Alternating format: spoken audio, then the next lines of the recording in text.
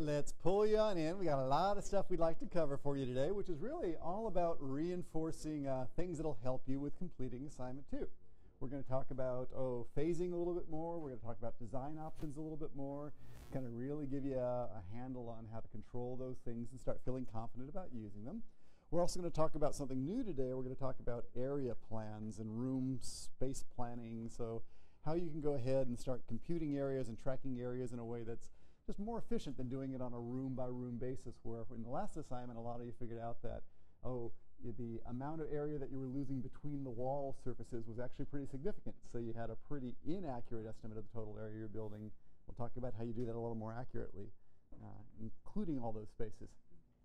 To get you started over the next couple sessions, I actually sent out an email message this morning pointing you to some resources that are available. So I want to let you know they're out there, because there's really a whole lot more available to you than just what's going on in the class here. So what I pointed out in the email was that really, in addition to the classes that we're doing this year, like all the classes from last year are actually out there too. So if you want to get a little head start on doing renderings or working with interiors and shadows, or just even area and space planning, we did that in session 13 last year. Like, some of those things are available. You can go out there and watch the videos there and kind of get a handle on how we did it last year. You'll find the example. It's pretty much the same example that we're doing for assignment 2 we did last year also. So these will look very familiar to you if you want to go back there. Now, looking at it that way is okay. However, I never advocate listening. It's okay to listen to the whole class again, but there's a lot of stuff in the class that you may not want to listen to the entire thing. So I want to let you know about it in another resource, which is really a very good one, and that is this thing over here called the Autodesk BIM curriculum. And what you need to know about that is a project we worked on last year to really take this class and distill it down to a series of online lessons that are distributed to universities like all over the world to kind of look at this. So really, I worked with a group of the students who were in CE110210 2 years ago to go ahead and take the class and really break it down into a series of individual lessons. And within that, you'll actually find, again, some of the things that we're working on in the class. So there's a lesson on area and space planning. There's a lesson on design options. There's one on project phasing. Up here in the first unit, there's some lessons on materials and visualization, things like that. And the nice thing about going to that resource is, for example, if you go there, you'll find some suggested exercises. Okay. Where in phase new construction, we're working on, well, it's a little university building where we're building a second building right next to the first one.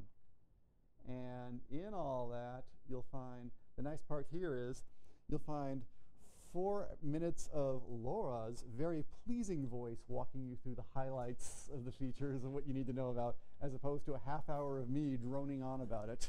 Okay, so these little videos are really much crisper. A whole class of projects that are so large and complex that they require finer ways of organizing, sorting, filtering, and deciding what information to present. First, let's click on ahead. At any point.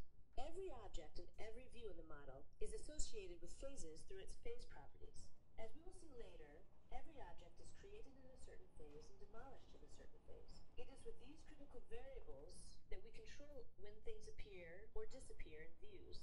First, we're going to duplicate views in order to create separate versions of each view, each with a different footprint that is needed at any point. What I want to point out about that is it is pretty much the same stuff we've done in class, just sort of distilled down to 5-minute segments. Okay, so great place to go ahead, and if something went by too quickly, go back and see if you can get it through the highlights there. And it really is, it's tightly edited, where what goes on in class here is a little loose sometimes. Okay, so take advantage of those resources. They're really, really good, and they're out there and available to you. So please just jump in there and use some of that. Okay, let's talk just real briefly about assignment 2.